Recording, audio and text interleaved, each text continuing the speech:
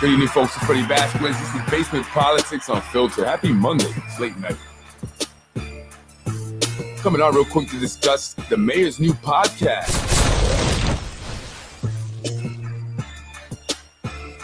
Have you seen the UnMike'd? Good evening, folks. I'm Freddie Vasquez. Tonight, I wanted to go over really quick. I haven't been on in a couple of days. I just decided to take a break. Sometimes you need a break, spend time with the family, although I do that a lot, actually. Don't want to make it seem like I don't, but I just want to take a break, and I'm back. I wanted to go over the mayor's, has a podcast now. The mayor has a new podcast. It's called UnMike'd. I don't know if you guys have seen this. If you haven't, you'll see it with me here. He discusses Hollywood on the Hudson. That's episode 1. It's all about the studios, Lionsgate, and how that came about, right? And it's interesting because he discusses how the governor came to him with this idea, actually, about making Yonkers or turning Yonkers into, Hollywood on the Hudson, basically, bringing the movie studios here. So, that's something I didn't know. And it's just like Spano's idea, right? Or someone else here in Yonkers. But Albany came down to the mayor and said, hey, the big wigs, the movie studio guys, the people with the money, they want to, build studios here in New York. They're looking for an East Coast version of Hollywood. And so we thought Yonkers would be great, and so that's how it, I guess it materialized. And it's interesting that he, he says that here, and I'll play it here in a second, because I had a conversation once with a gentleman. You may be familiar with this guy. His name is Richard Thomas. He was the former mayor of Mount Vernon. One time he was the mayor, had some troubles there, pled guilty to some things there, some mismanagement of campaign funds or whatever. But in his plea deal, he didn't do any jail time or anything like that. And he was also allowed to run for office again, which he is. He's running for mayor again in Mount Vernon against the incumbent, Sean Howard. And I spoke with him. He was supposed to come on my podcast, never did. But I've learned that people use me as leverage. They use Freddie Vasquez as leverage, and he did. And I think that he got to go on Ruro's show, as a result. And Ruro couldn't have him come on my show first, right? So that was his goal, and so he got on there. But before he did, he spoke to me about how he was very instrumental in the development that's going on here in the in downtown area in Yonkers. And I thought, that was surprising to me, because I thought, really, I didn't think you had anything to do with Yonkers. I know you were former mayor of Mount Vernon, but he worked up in Albany with the governor at one point. Governor Patterson, I believe it was, the gentleman that was blind. And so I guess this idea and all this development was, being talked about up in Albany, even going far back as then. And so I guess Mike Spano happens to be the mayor that's playing ball, right, with Albany. I think that's where it's starting to appear. He's willing to play ball. And I also posted some old videos from, the mayor about 10 years ago, Mayor Chuck Lesnick and stuff. And they're talking about some developments and stuff. And so you can see some of the other developers that were around that are no longer around. And it's just interesting because, it's good to know history, right? You start to see, you get a better picture of what's going on here. So this apparently was, Albany's idea, the governor, and that materialized up there. And maybe Richard Thomas, the former mayor of Mount Vernon, actually did have something to do with that. I wasn't sure. I didn't know if he was just saying that to take some kind of credit, but, I didn't have no reason to not believe him either. But he said he was a big part of that. So, maybe he probably was a big part of that. And not, as we think, it's all Mayor Spano, and he has to finish it. This is the Mike Spano podcast. And by the Hello, way, Yonkers. This first episode is named Hollywood on the Hudson, Stars in Schools. Thanks for having me. It's wonderful to have the viewers in City Hall, especially in the mayor's office. So, Mayor, when you first took office back in 2012, you had this vision of transforming Yonkers into a premier film destination, one that would rival the likes of LA and New York City. In an interview with Westchester Magazine, you coined the phrase Hollywood on the Hudson, and it stuck. Can you talk to us a little bit about your initial thoughts when Lionsgate approached you? It was very, very interesting that this whole thing and how it all came about. So Here we are, take office. The governor's film office came down to visit, and they said, you know, you really, what they suggested to me was you really should have more of this industry in Yonkers. You have all that is needed. You're less than 20 miles out of Columbus Circle, which is the kind of like the center of where that industry needs to be in New York City. You're just outside New York City, so their costs are lower, and you have easier access. And so you have all the ingredients that a community would need if you wanted to have the film industry in your city. But, you know, last year, in 2011, you only filmed 3 days in the city of Yonkers. Imagine 3 days. And so I asked why, and they gave me a list of reasons. One, Yonkers had a stage tax. I think it was $1,200, and it was a stage tax that no one in the industry had to pay anywhere else but in Yonkers, New York. They had a number of requirements that were forced upon them by local labor leaders, by local labor groups that would show up on site and say, okay, you need to hire this group, you need to hire this group, you need to hire this group.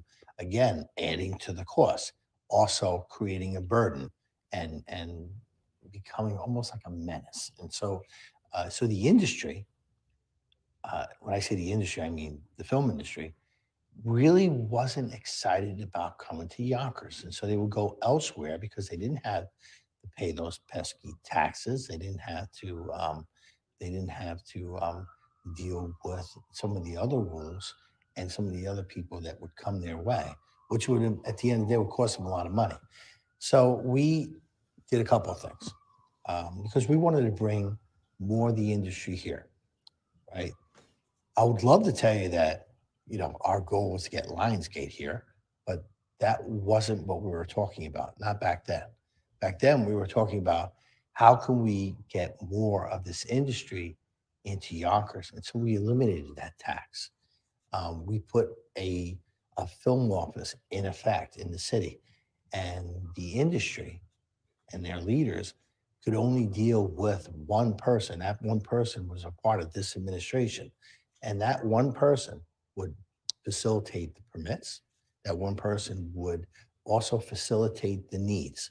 So if they were doing pyrotechnical, they would facilitate having a fire watch and having firefighters there.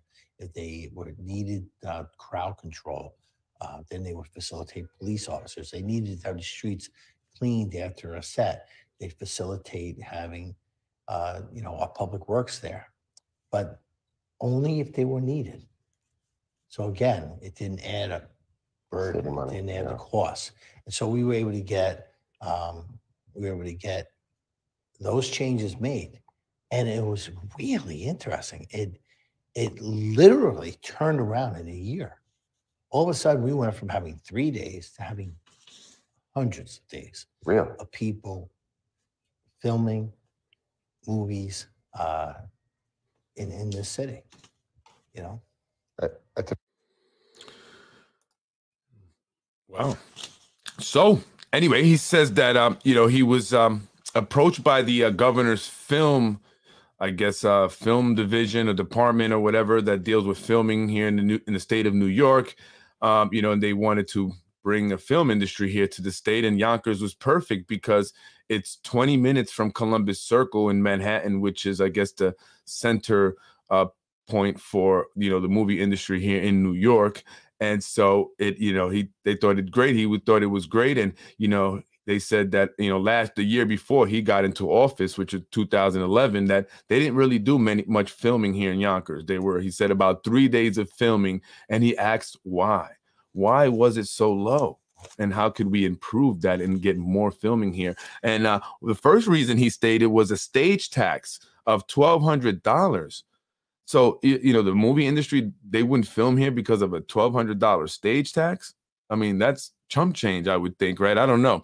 But the thing that really kind of, was surprising that he said to me anyway, was the local labor leaders and how he described them. He said, they added to the cost. So they didn't want to have to deal with local labor. But these are our guys, right? These are our women. Aren't we supposed to fight for them to get jobs? He said they became a burden. The local labor, the union guys and girls became a burden, almost like a menace, he says, almost like a menace. And so, he got rid of that. They didn't have to deal with that. That's what he did. So he eliminated that $1,200 stage tax that they didn't want to pay, right? And then he got a central person, right? This is how he addressed the problem when he got into office. Got rid of that pesky tax, the stage tax. He also, I guess somehow got rid of the labor guys from bothering the movie people, and having to do any work because they were a menace and a burden. And then he also created this position within his administration, for a person to be the central point of contact, right? And this person would be in charge of getting permits and facilitating whatever the needs were of, whatever studio, whatever company was filming here in the city of Yonkers, from having firefighters present, police present for crowd control, maybe EMS and stuff, whatever it was, DPW to clean streets up, but only if they were needed. So it didn't add to the cost because it was only if they were needed, right? And that person, I believe, is Melissa Goldberg, who does that. And I think that's what her position is, like the film liaison. And I kind of wondered what that was all about. So now I think I know. And so, yes, Melissa Goldberg, she is, the daughter-in-law of Carmen Gomez Goldberg, who, she's does something over with the charter school. She's instrumental in getting that charter school going over there on Warburton, the Charter School of Excellence. So she's in charge of that, Melissa Goldberg. And so he said, as a result of that, filming went from like 3 days to hundreds of days of filming here in the city of Yonkers. And someone had a question with that I thought was interesting. How much money has the city of Yonkers made, in the past, let's say, I don't know, 12 years since he's been mayor of the city of Yonkers, since he got so much more filming done here, was able to get more companies to come film here. How much money has the city generated, and where has that money actually been allocated to? Like, where does it go? And what does it, do for the city, right?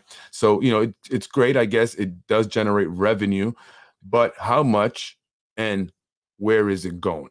That's what we should know. And is there somewhere we could find that? Maybe someone out there can look that up and find it. I'll try and look it up. Maybe you already know where it's at, and you can, show me or send me the link. I'd love to know that. There is a woman that worked on the Spencer and Amacone that did the same function. Oh, really? So if you know maybe a little bit about that, why do you think that there was less filming then?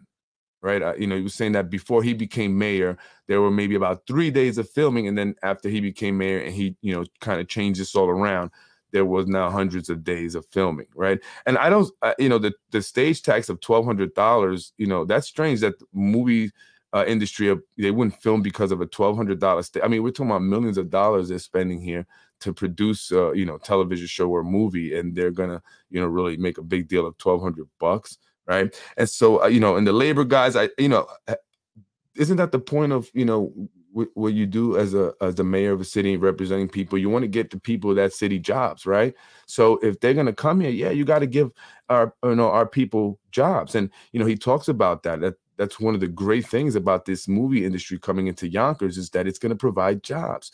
But here it made it seem like the local labor guys were pesky. They were a burden. They were a menace almost. And so, we couldn't have them getting the jobs. Yonkers streets need to be more clean. Yeah, depending where you at, especially. That's true.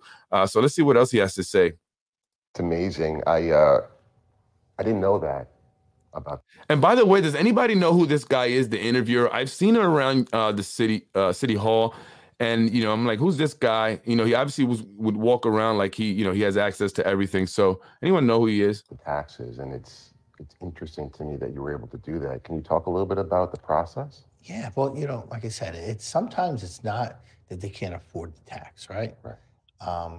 But we want the jobs. We want the revenues. We know that there are greater revenues associated with bringing this industry to us than we would get on a stage tax. Sure. But the stage tax was enough for Lionsgate and all the different companies that film movies, it was enough for them to say, you know what? Nobody else charges that. We're not paying that, and we're not going to go. And so we needed to change it, and we were able to get the lobby the council at the time, and the council changed some of the local laws and allowed us to make those changes, and that gave us the ability to be more attractive. That being more attractive, like I said, word spread real fast. Word spreads very, very quickly, I've noticed, in this industry. Right. It's like almost instantaneously. And you know, the industry looked at Yonkers and said, wow, here is the city of Yonkers. From it's culturally diverse. It is diverse economically. It has a mixture of urban and suburban settings, all right here in this kind of like this little 18 square mile bubble. And it's less than 20 minutes out of Columbus Circle. And they came in droves, and they wanted to be here. Now, you know, when a film set comes to Yonkers, and they're filming here in the city, are, you know, employing local people. They have local carpenters coming in. They have people coming in to help set up the set. They hire some of our local labor. They deal with our local restaurants. So we kind of like having them here. Sure. So this was the beginning of what eventually led us, and we could talk about that, you know, more. But that was to use the pun, we set the stage for what eventually became a huge. So you're saying he set the stage by removing the stage tax, because that was just enough, $1,200, to keep companies from filming here in Yonkers. So he removed that, and that did it. That got them to come here. And, you know, he says that they love Yonkers, you know, is culturally diverse. Yeah. You know, it's economically diverse. You know, I don't know about that. It's becoming more and more either you got money or you don't. You're rich or you're poor. That's what it's becoming. He says it's a mixture of urban and suburban. That's true. Although if they have it their way and they change the zones, you know, the single family zoning law thing, everywhere you're going to see buildings going up. So you're just going to see a bunch of, you know, nothing but urban area in Yonkers and everywhere. I don't know if you guys heard about that. James Nolan wrote a letter against it. They wanting to be able to change the zone, families, areas that are zoned for single families, and allow them to make, you know, change the zone to do other things like other buildings, whatever else, mixed use developments. They want to do these things everywhere. So that's why I was warning you folks on the east side, all you folks that live in those single family zoned areas, you know, brace yourselves. You know, if that happens, they're going to start building big buildings near you guys. So it's going to produce more density. You know, your peaceful suburban area is going to be disrupted. So, you know, he says that it's great. We love having the movie studios here because, or the movie was one really, and I don't know how much work they're doing, but we love having the people film here because it's great for the local people and jobs. But that's words. That's not true. That's just words. Who's being employed? Who are the people here in the city of Yonkers that are being employed that didn't live here before they were employed, right? Because now you have people that are moving here that live here now. Yeah, they may be employed, but they were not living here prior to being employed, or they moved here because of their employment with Lionsgate or with any other production company that may be in the area, right? So they're not hiring people that lived in Yonkers for the past 10, 15 years. That's not the case, right? And then he also talks about it's great for local labor, but he was just saying that they had an issue with local labor. And one of the reasons they wouldn't come, right? They were a burden. They were a menace. But now he says it's great for local labor. Although we know that they haven't been getting jobs. Local labor has been, you know, had issues, although they've been kind of quiet. And usually when that happens, we know it's because, you know, they made some deals somewhere, and so they're staying quiet. But yeah, that was a big issue. You know, Teamsters 456, they came on the show one time. If you guys want to go back and check it out, I'm starting to organize the podcast on YouTube there. You'll see different playlists, but I had the, you know, some of the individuals from Teamsters 456 on the podcast maybe about a year ago to discuss the fact that they were not getting work on these developments. They weren't getting work. They were protesting one of the developments on Ravine one time. And so that's where I actually met them. And I went there to cover it and show support, put them on the show to show support. They're getting tax breaks. They're getting pilots. They get that in order to produce jobs for local labor.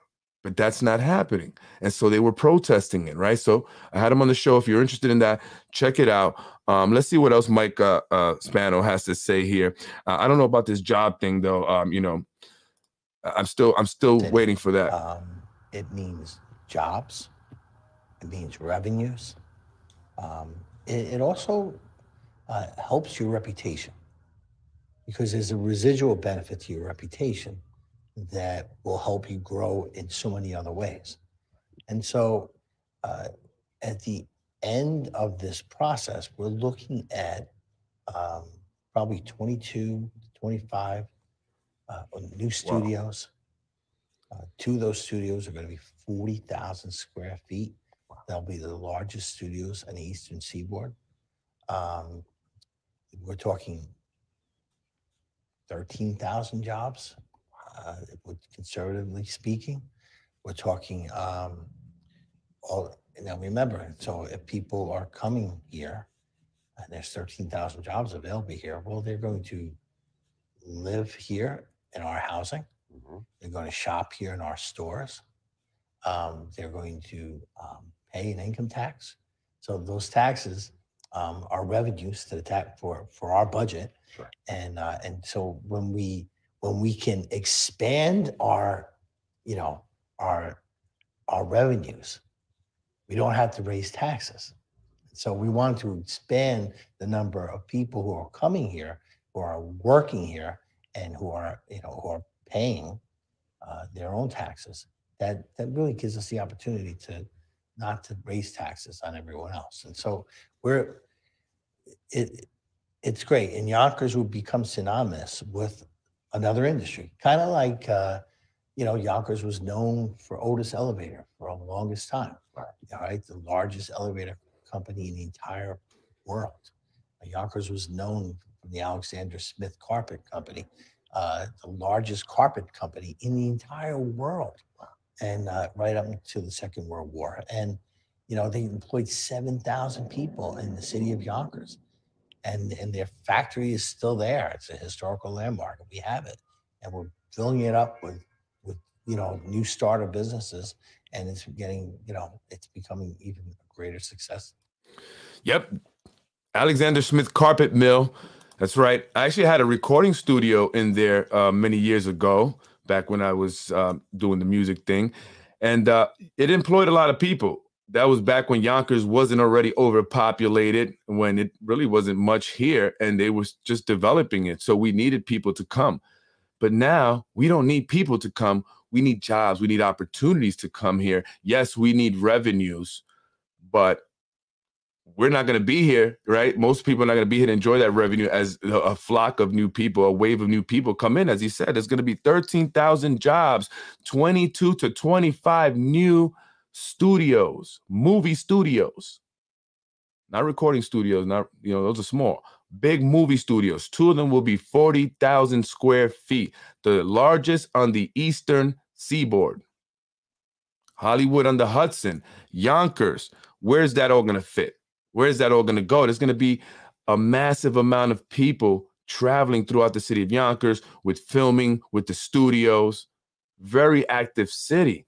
And you're talking about another 1,000 people. And he said it himself, we're going to have 13,000 new jobs. So 13,000, you know, people are going to be coming in for those jobs. So they're going to live here. So he didn't even say the people here were going to get those 13,000 jobs. He said people are going to come in to work those 13,000 jobs. So they're going to come to live here. And then they're going to shop here. So, and you know, and I guess whatever other services they need. So if you have a business, you're good. If you don't have a job, you know, You're not getting one of these jobs. You're going to have to leave, right? The rents are going up. These residentials that they are building are for these, people that are coming in, this workforce from the movie studio, from the movie industry. This has been planned with people with lots of money, way above our income grade or our pay grade, right? Very rich people have colluded. There's a fact to change Yonkers up and make it this Hollywood on the Hudson.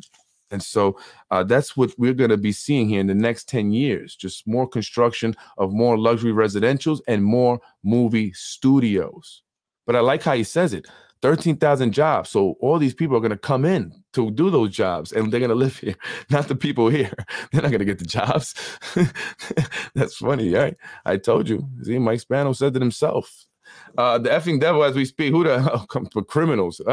Listen, it's going to be a lot of people from the movie industry because, again, they're not going to be doing a whole lot of training and hiring people. They got schedules to keep. They got movies to make, shows to make. They have people that are already trained, already in the industry, already in the union, because there's a whole separate union for that are going to come here. That's why they're building so many of these rentals.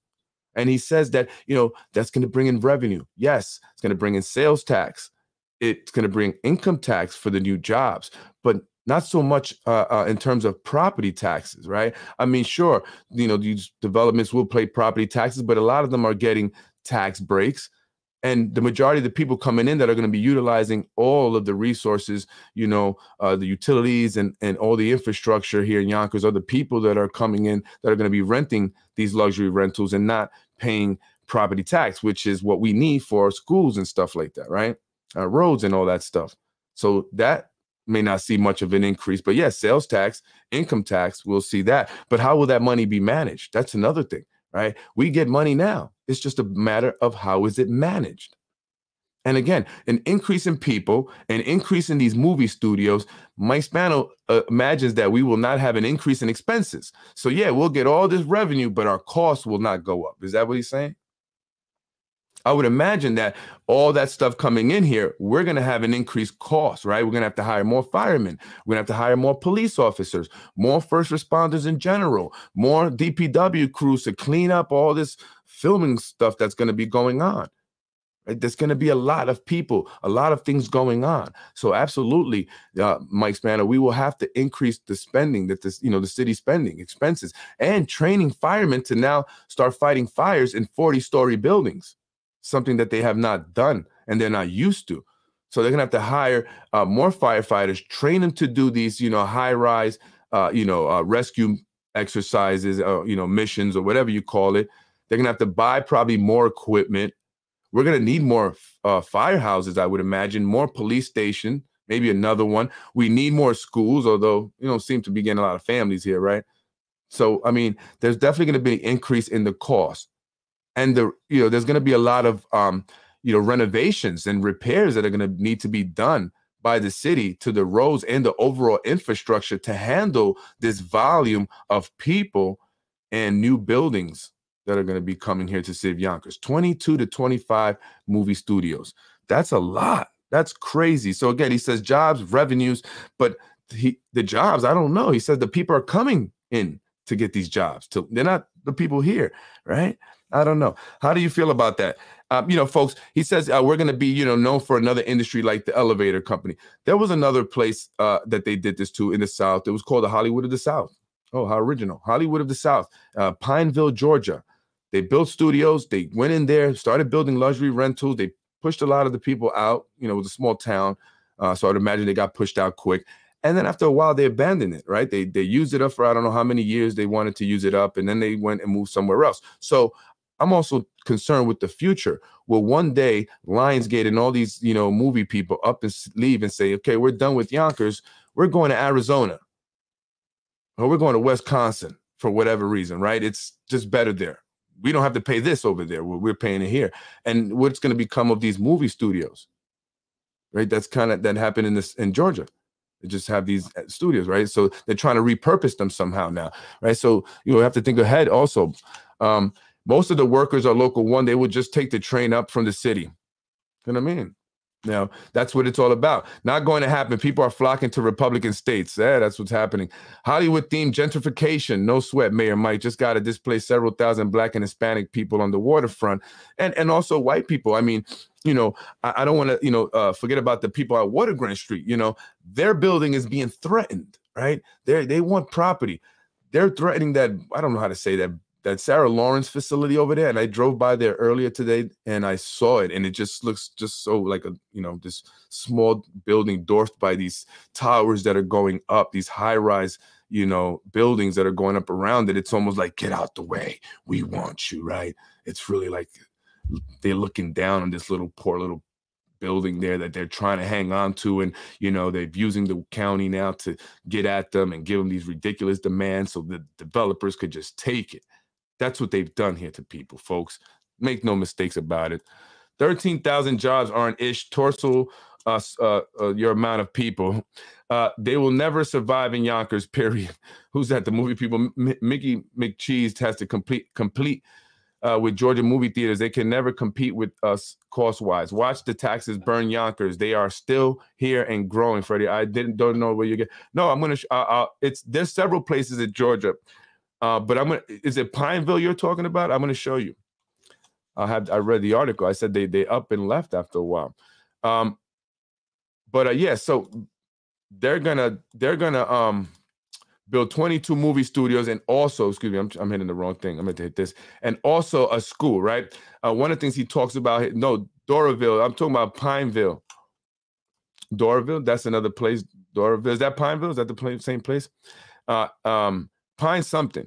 Anyway, but he also talks about a school that they're going to build, the Yonkers Public School and Lionsgate, right? And this is like a magnet school where the kids are going to go there and learn about film.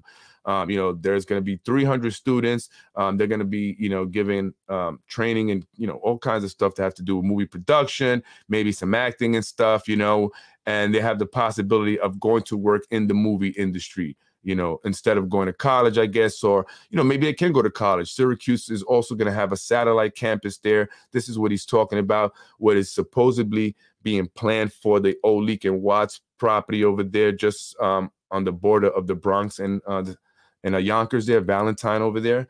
And so, that's a possibility. But he doesn't talk about that when he says, we're building 2 schools. Why didn't he say that, right? He always says we're building that 1 school on McLean, but he doesn't include this one. Isn't that another school that they're building also? Wouldn't that be 2? It's going to be with Lionsgate, I guess, and Syracuse over there and all that. But isn't it going to be a YPS school? I'm a little confused about that.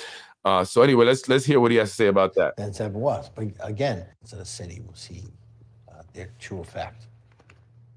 Speaking of the effects and how it can start small and expand in unexpected areas,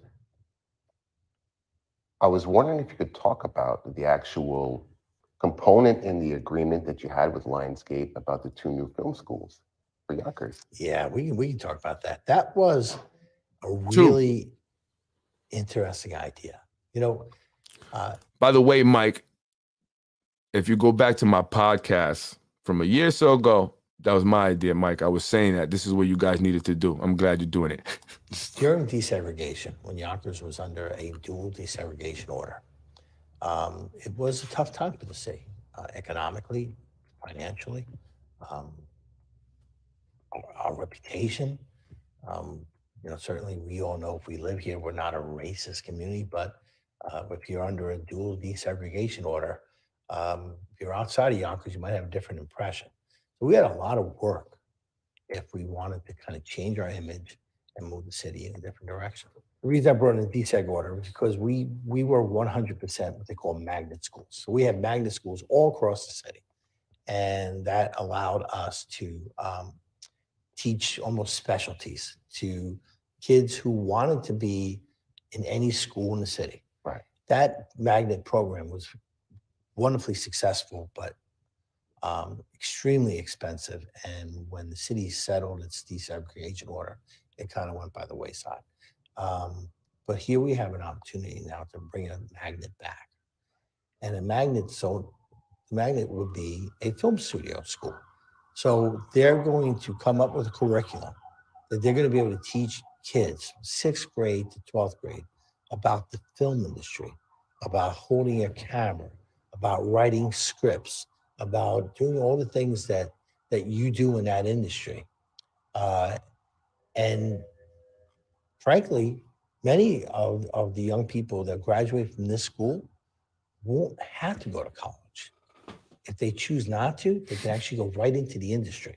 And that's the whole goal and the whole beauty of this thing, that they'll go right into the industry. And the industry pays very well. I mean, they are very much middle class.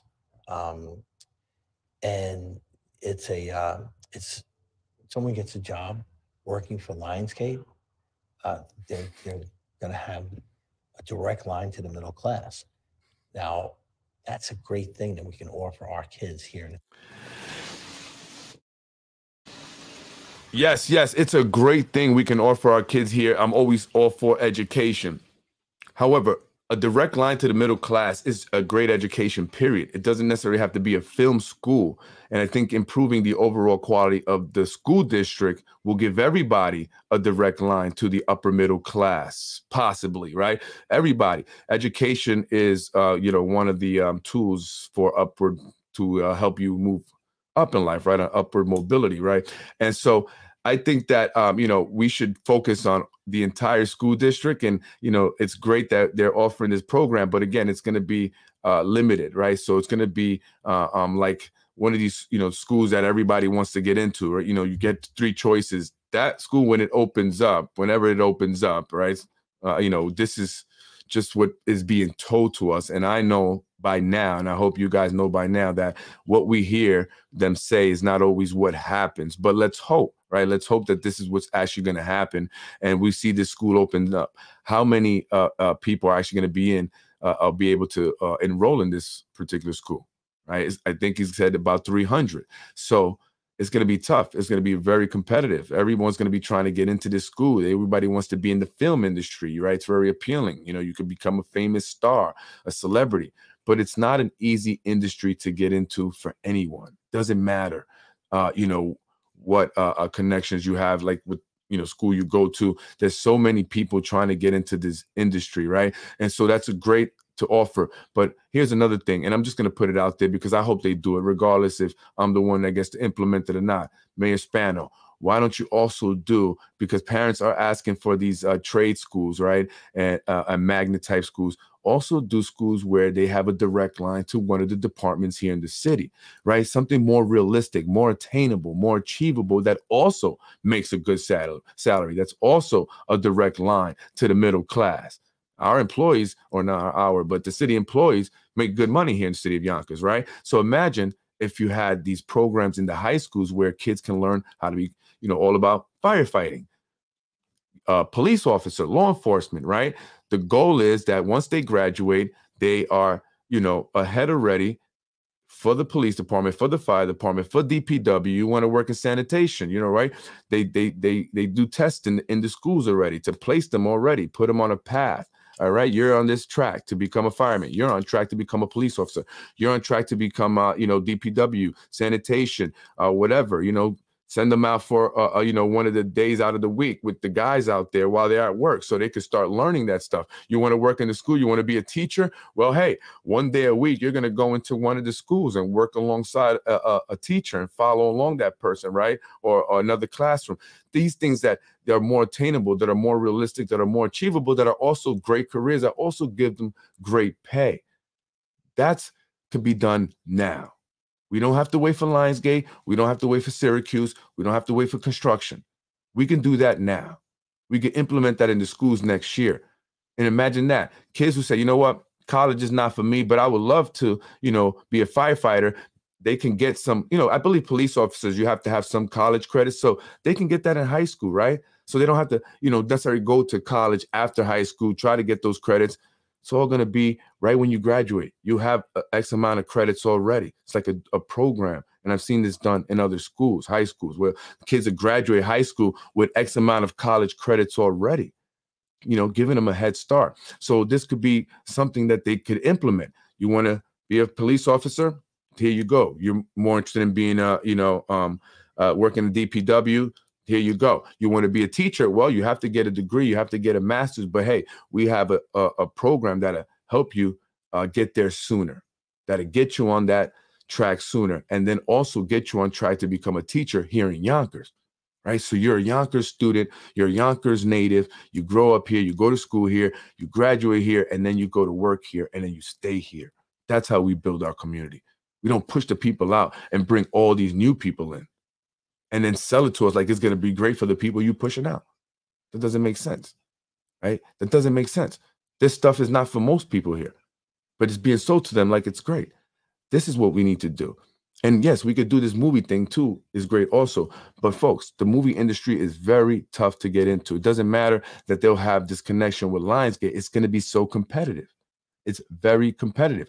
I know people that work in it, right? I know people, again, I graduated high school with people, movie executives, Marvel Studios. They produce Captain America and Iron Man series, right? Yeah, they produce these movies. Right. And then I also know people that also do production stuff that started out, you know, one of the guys in the cars with the cones on top of the cars, and they watch the spaces, you know, so they can clear out, you know, all the parking spaces so no one will park.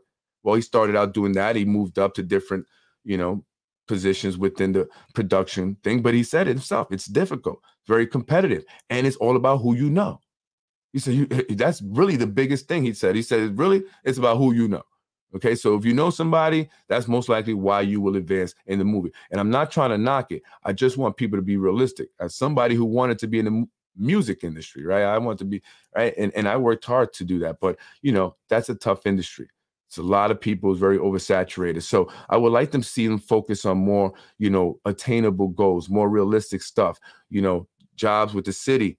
Let's get kids who are not going to go off to college. College is not for them. Let's get them on track to work in one of the departments here in the city of Yonkers. We could start that program right away, and I've been saying that for a while. So that's a dope program I like to see. Let's see what else he has to say before I get up out of here.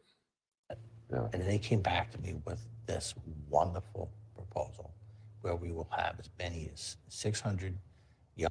FDNY has a cadet program where kids end up getting a job once they're of age and finish the program. Yeah, that's what we should do here with the YFD and the YPD, right? And I also heard, somebody told me this, that you can take the test, the civil service test, as young as 16, right? And then, you know, I guess when you turn 17 or something like that, you can start to get some of the certain jobs. But I hear you can take it early and at least you can practice. And someone told me that there was someone as young as 12 taking it just for practice, because when they become of age, they want to go ahead and, you know, be ready for it. So, you know, there's parents out there, there's families out there, and I'm sure because they're connected and they're in the know, because most of us don't know. And this is why I'm putting it out there for you parents, right? They're putting their kids to take these civil service tests early so they can, you know, practice and they can get the best score possible. So if you have a child that's going to be interested, maybe consider it. You can, I heard there was a 12-year-old taking it just for practice, but you can take it for real officially, I think, as young as 16 here in Yonkers. So don't miss that opportunity, folks. I know they don't promote that. Certain people only are the ones that are, you know, knowing about it. So I'm promoting it out there, right? Make sure we all take advantage of the opportunities that exist here in the city of Yonkers. Young people who can come from anywhere they want in the city, choose space, provided we have the space, to be a part of this magnet program. Provided we have the space. And be a part of this booming business that we have here in Yonkers.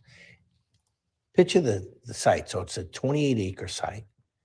There will be probably 14 or so additional movie studios on the same 28-acre site. Wow. And in the middle of this 28-acre site, overlooking the Hudson River, will be the new high school. And that new high school, young people are going to go to school every day. They're going to learn, you know, reading, writing, arithmetic, but they're also going to learn about this industry. And they're going to be able to have hands-on. Think about this. They're going to build a studio and attach it to the school. So our kids will be working in the studio. Our kids will be driving through a maze of things that are happening where there are famous actors and actresses that are walking around them and amongst them. How cool is that going to be? So we're looking forward to that. Congratulations. It's amazing. How many people believe that? How many people believe that? I want to know. I truly want to know. I don't want to be negative. How many people believe that? Our kids are going to be walking among movie stars, right? While they go to school. Picture that, right? It's going to be the high school. It's going to overlook the Hudson River. And kids are going to be going there to go to school. And they're going to be going there to do work. And they're going to actually attach a studio to the high school. And so the kids could actually work in the studio, right? I don't know. How many people actually believe that? You know what makes me not believe it all the way, or maybe that this is just an idea. Like it's not really materialized further than a thought, than an idea, because he didn't give any real details, right? He didn't give any details at all. Just said that they're going to be, attaching a high school to a movie studio. It's going to overlook the Hudson, and kids are going to go there to do work, right? And then they're also going to learn hands-on, and then they're going to walk, amongst movie stars. I mean, I don't know. I don't know if I believe, it just doesn't sound real. It sounds like it's being sold to us. Like it's just an idea that they have and they're tossed around, but there's no real, energy being put into it. There's no real steps being taken to make it happen. Sure, Lionsgate has purchased, Joe Cotter has purchased the old Leak and Watts property, right? And yes, Lionsgate plans on building more studios there, as he said, about 14 of them right there on that lot alone. And yes, Syracuse plans on building a satellite campus for their students. But I don't know about the young public school students. I know that they're looking to transform the PAL into some kind of film thing, because honestly, Lionsgate has taken that as well. I don't think, they really want people in the city of Yonkers to know, but the PAL is going. I don't think they're going to knock it down, but they've taken that over. They've taken that whole strip down Warburton right across from the Department of Social Services. Right across, they got those houses, gave the guy $500,000 for a property that was worth at least $800,000, gave him half the money up front, and mortgaged the rest. Took advantage of this dude. Went from living in a house with a decent lot to living in an apartment on Elm Street. That's what Lionsgate did to this Hispanic man. Just saying, that's a true story, right? He's not lying. I used to see DMX when I was working all the time. Reading, writing, and arrhythmia. Yeah, absolutely. That's what we need to focus on. I don't hear much talk about what we're going to do about these old dilapidated buildings. We're talking about this one school that to me sounds just like a thought that he's had. He's tossing around. He's trying to throw it out there to make people excited, get parents all excited about this. Yeah, let's vote for Mike. He's going to get this school. My child is going to be a star, playing with people's emotions, playing with people's hopes. That's all I think it is. Let's start with the basics. And the fact that he's not starting there, to me, says that this is all BS. Start with the basics. We have that school on McLean. What's going on with that? Can we get an estimated, time of completion? We know it's gone over budget. Will it go over time? Right? What should we expect from that? What's going to be in that school? Where is that? We don't hear nothing about that. We always hear everything about Lionsgate, the developers, AMS, luxury residential, developers, Lionsgate, Joe Cotter, AMS. That's all we hear about. Let's start with the basics. Our schools are over 80 years old on average or more. The oldest being 136 years old. Let's fix those schools. Let's fix the overall quality of the school district. Let's add real sports program. Did you folks see this commercial? I saw it the other day. I was watching, I just decided to watch basketball this weekend because I said, I'm not going to think about politics. And so when I don't want to think about work or politics or anything like that, I turn on the TV because it's like, nothing, right? It's like just a bunch of nothing that you're thinking about, and it's just frees my mind. And I just like, all right. And I see this commercial as I'm watching, I think it's a Golden State Warriors game, and it talks about sports, and it shows kids engaging in sports, and it gives a bunch of different reasons why sports is important, right? It builds teamwork, it talks about the coach, about the teammates, socialization, how it helps kids fit in, bring them into a group depending on what sport they like. gives them scholarships, it gives them educational, academic opportunities, helps them pay for college. Many kids who can, whose parents cannot afford it and don't want to have to take out these crazy loans, but are, very athletic and do well in sports, go get a scholarship. My wife got a presidential scholarship, a full presidential scholarship. She got a full ride, free college. She didn't end up finishing. She only did 1 year there. She actually gave up a full academic scholarship because she didn't like the school and ended up going somewhere else. But she got it. And so many people I know not only got academic scholarships, but got scholarships for sports to Division I schools, big schools, right? And also, the smaller schools as well. A lot of kids got scholarships to a lot of smaller colleges and universities. And that helped pay for their college. That paid for their college. So, and that gave them opportunities. Some of them, a lot of them may not have gone to the NFL or NBA or whatever, but, they became coaches in college, coaches at high schools. It just does so much. And that's what we need to see and hear and just have done. This is great, but this is all talk. This is all sales to me. It's all about trying to get you to want to make sure that we keep the same administration going because he's got to finish the job that he started. Actually, Albany started. And maybe former mayor of Mount Vernon, Richard Thomas, started. And the mayor is just, inherited this opportunity. And they'll say, hey, you take all the glory, take all the credit. This is what we want to do. The rich people came. They donated a lot of money. Kathy Hochul's in there. Now she's got to, return the favor. And that's what's happening here.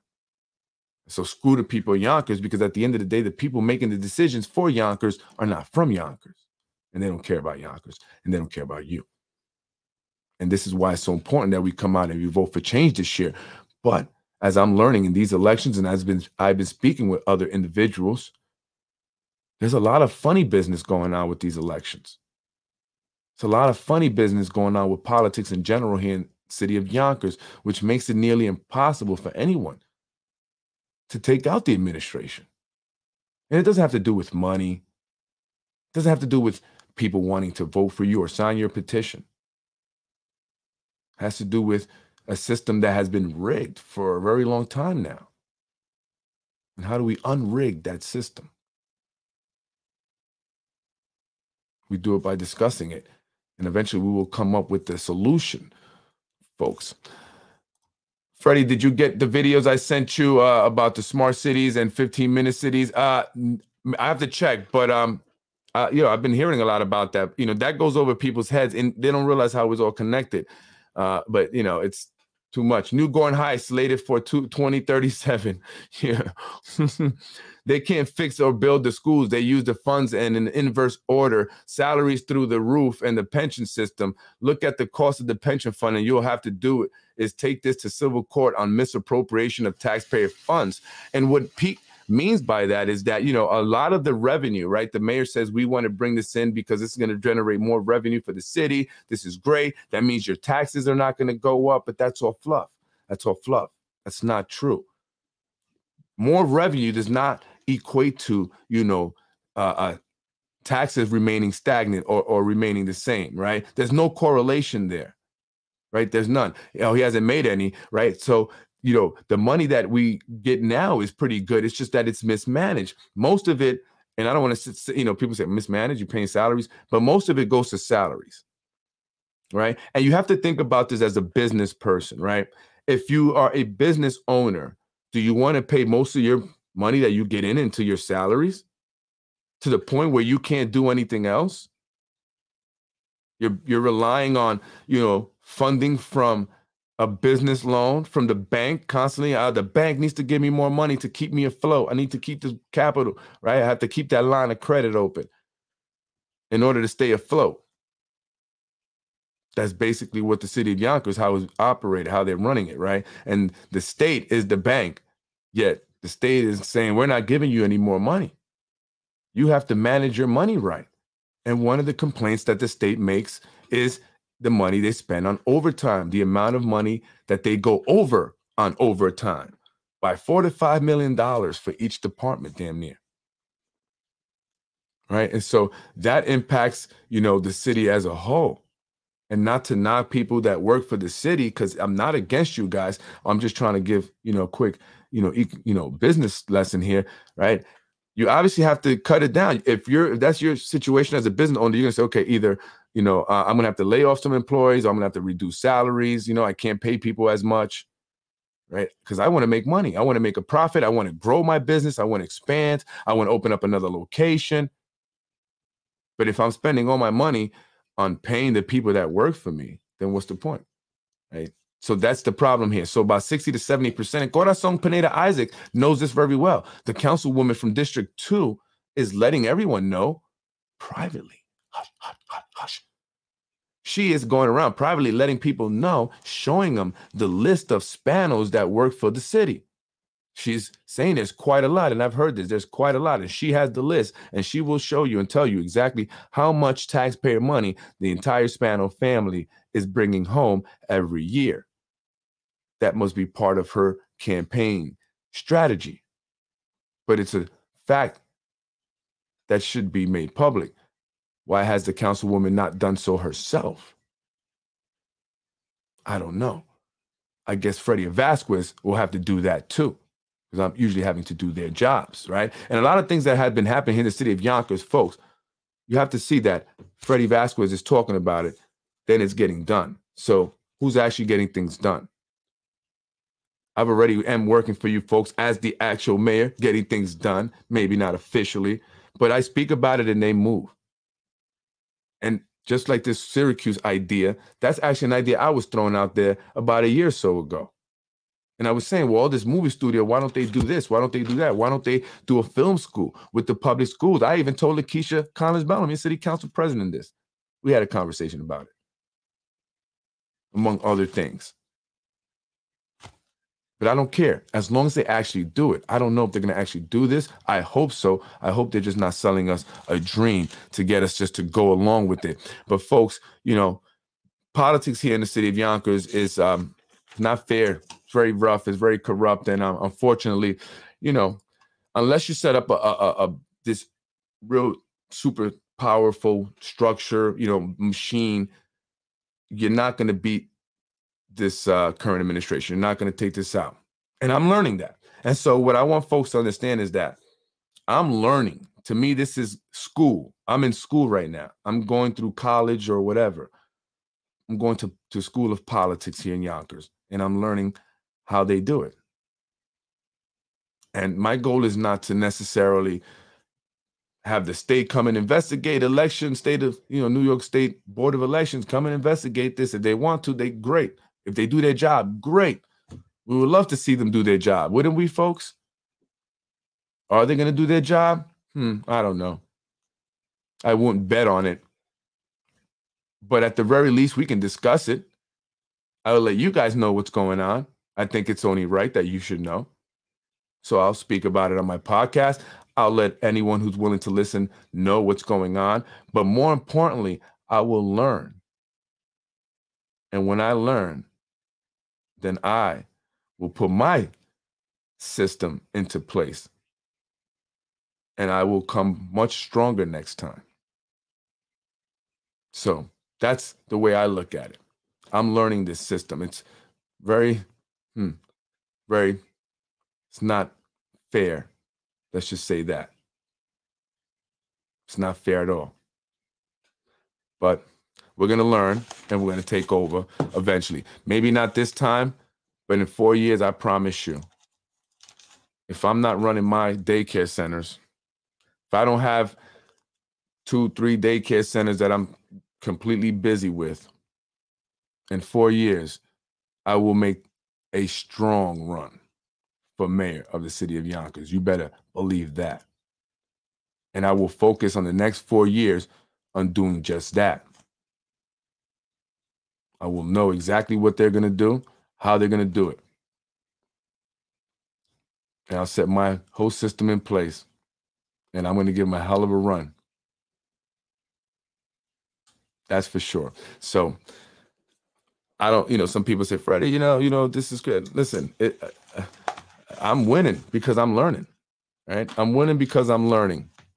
And so That's a plus to me. Freddie, my taxes were $3,000 in New York. It would be $15,000. I turned 62 last year. My school taxes come off that over $2,000. Our state taxes have a surplus of $6 billion.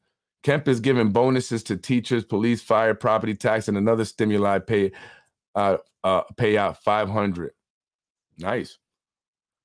You know, I don't want to talk too much about my business, but because they always watching, you know, and I try to, I you know, from day one, I just always stay, you know, pretty much private, you know. So even everything I do is kind of private. I don't attach my name to a lot of things. Just, you know, and that's nothing illegal. It's not done illegally, right? You know, you could do things like that legally. But just know that, you know, where you know, we have a property, you know, a 6,000 square feet home, right? Not even $3,000 a year in taxes. No, I'm lying. Maybe a little over 3,000 now, but in the beginning, right? It was the home first year. I'm trying to like say without saying too. These people watch everything. They watch everything I do, and in fact, I want to show you something here. They watch everything I do. They definitely see what I'm saying. Try to get information that way. You know, I told my wife, I said, please just watch what you post on your page, honey. You know, it's unfortunate that these people are still on us like this, but I get it. I'm doing this podcast. They don't like it, you know, but you know, they're very nasty and dirty here. They're using this guy, Brian Harris. So they watch my page, everything. Look at this. Look at this. Everything I do. Right. This is Dell. You know what's sad about this guy is that this guy Dell, I try to help him out. The guy, he's you know, Dell. I don't know if you know Dell. Dell is an individual. I'm not sure how old he is, but you know, it's obvious that he may, you know, have some mental health. Yeah, I'm trying to say without I don't want to be mean. I don't want to say how to say it without being mean, but Dell obviously had to, you know, anyway, and so he is manipulated, and I feel bad because they take advantage of this guy. He doesn't know any better. I mean, Dell would come into my office and I'd pay him. I really was just doing it to just because I didn't need him to share my podcast. And he, you know, and now I guess they saw that he was sharing my podcast, so they must have reached out to him and they said, hey, we'll pay you more money, you know, which wasn't a lot of money the guy wanted. He wanted only $30 a month, this guy, Dell, right? So he can share it on his page, Yonkers Insider or whatever. And so I give him $50 a time. Right here you go. Oh, thank you. I mean, it's not a lot more, but you know, whatever. And he wasn't even always sharing all my podcasts. And I said, Dell, you got to share all of them, right? But apparently they got to him. They didn't like it. He even told me, he said, you know, Brian called me and said, what, Dell, why are you sharing Freddie Vasquez's stuff? These people, this is Yonkers. This, you know, I wouldn't mention it if it wasn't a part of politics. This is a part of politics. You have to believe me when I tell you that these individuals are guided by our city clerk and city clerk's office. It's a fact. And this is what they set out to do on their behalf. In fact, Dell was asked by someone, why are you doing that? And they said, it's just business. So attacking people, Dell, is just business? You make money by spreading falsehoods about people and their families. But nasty falsehoods. People that are, you know, not public people. Right? And they're not true. I mean, at least if they were true. At least if they had some documentation, they had things to support what they say, but they'll just put anything out there. I mean, from child pornography, have I ever accused the mayor of any city council member of engaging in child pornography? No. Did I ever call CPS on any of the council members or any elected officials? No. Have I ever sent anyone to any of their businesses, John Rubo's business? No. If I say John Rubo was given a better lease once AMS bought the building, well, That's what sources are alleging. The same way sources allege that Mike Cater was involved in quid pro quo with Smith Bus Jacobs. And that was investigated right away. City Council thought that was important enough to write a letter to Leah McLaughlin and investigate it, right? So why wouldn't I mention that about Mr. Rubo, the councilman from the 4th District? Now, I'm not saying anything about his lovely wife. I've never mentioned his wife at all, and I won't. There's no reason for me to mention his wife. He has a beautiful family, in fact. Very beautiful family. Right? And so, and even Vinny Spano, even when I spoke to his wife, I said, I hear you're a great mom. And I meant that because I heard that. That's what people said. She's a great mom. She said she's all about family. I said, me too. Right? But she also does work for the YIDA. She's the executive director, and they are very involved in the developments. But I've never mentioned anything bad about her in child pornography. I never said she sent Vinny Spano child porn from her work computer, have I? No. No. In fact, I didn't mention much of her until they decided to do what they did to my business and my family and try and destroy our reputation with those false claims of CPS and that video that Ruros and Brian Harrod are trying to essentially blackmail me with currently. Right? Brian's going to continue to attack me unless I take down everything that I ever said about Ruros. But I don't understand why. I said, Ruros, if Brian's not your partner, why does Brian care? Oh, he's my friend. Oh, he's your friend. Okay. So basically, Ruros has Brian attack me on his behalf. So this is what they do. And this was put March 11th.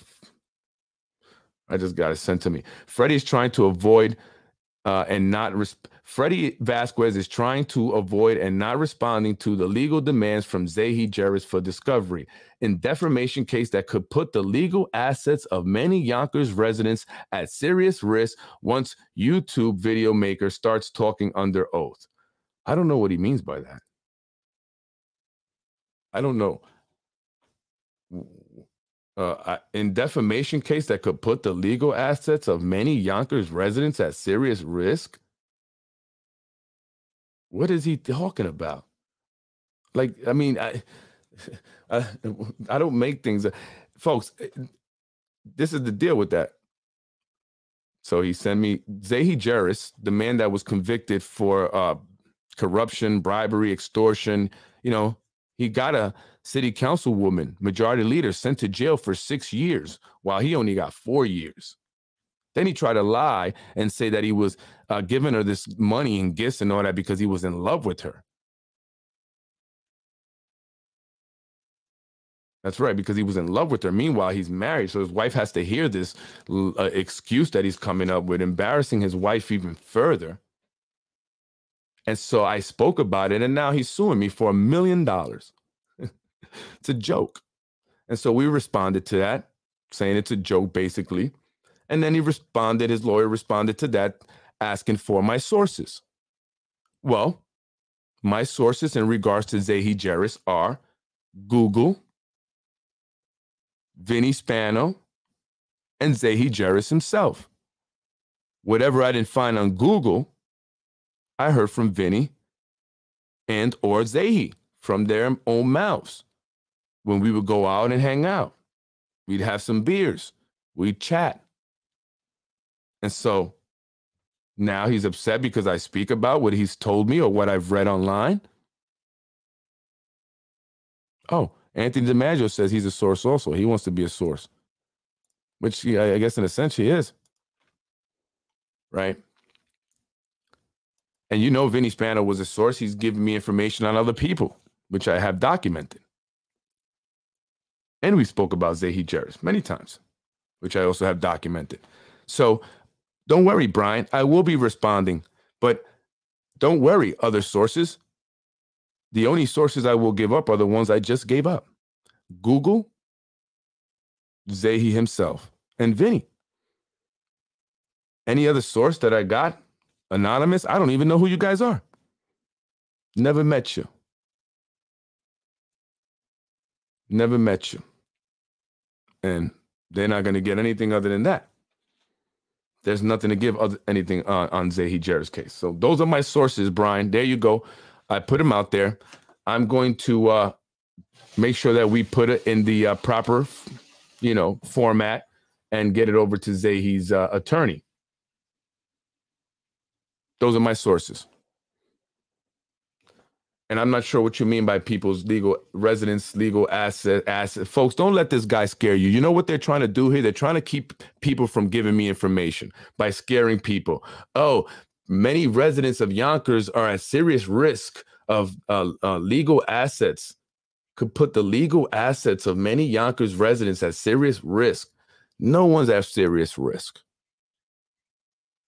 No one's at serious risk. So this is what they put up. And then he also talks about the mayor. Lame campaign. Mayor Mike Spano, low energy re-election efforts are unimpressive in a competitive primary season. And I believe he's being sarcastic here. But anyway, folks, I'm Freddie Vasquez. That's my episode for tonight. Brian, Harrod, and Ruros. And by the way, Ruros, I got some audio here. I want to play. I'm going to play it soon, so you can hear Ruros actually basically telling me who the source was, who gave him that video, and also pretty much admitting to the fact that elected officials wanted him to write negative stories about me to hurt my business. Yeah, that audio is going to be coming soon. Don't worry about it. I'm playing chess, not checkers, from day one. Freddie wins.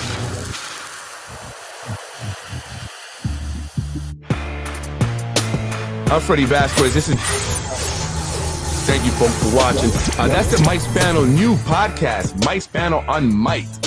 What do you think about it, folks? Do you believe that we will have this film high school magnet that will be just as the mayor described, overlooking the Hudson River, attached directly to a movie studio where kids will go and walk amongst the stars and get jobs in the movie industry, where they will have a direct path or line to the middle class? Do you believe that we will see this school? I don't know. You tell me. What do you think? I'm Freddie Vasquez, folks. Have a beautiful rest of the week. Happy Tuesday. And please, folks, do not listen to what this guy Brian Harrod posts or Ruros. These guys truly hate me, and I understand why. I informed everybody of Ruros's past. Brian, I don't know why he hates me, but he does. But he gets paid to do that, folks. It's a man that lives in municipal housing. Doesn't do anything but stay home all day. It's paid. And Del, if I sue you, I'm not going to sue you to win. I'm just going to sue you to take you to court. Are you going to want to pay an attorney to have to deal with this, Del? Freddie wins. I don't think so. I ain't even going to waste my time, Del. God bless you. Make your $30. And keep the stains off the shirt. Old Spice. Basement Politics with my dad, Freddie Vasquez. Old Spice. Old Spice. You're watching Basement Politics with my dad, Freddie Vasquez. Freddie wins. Fatality. Thank you for watching Basement Politics with my husband, Freddie Vasquez. Freddie wins. Fatality.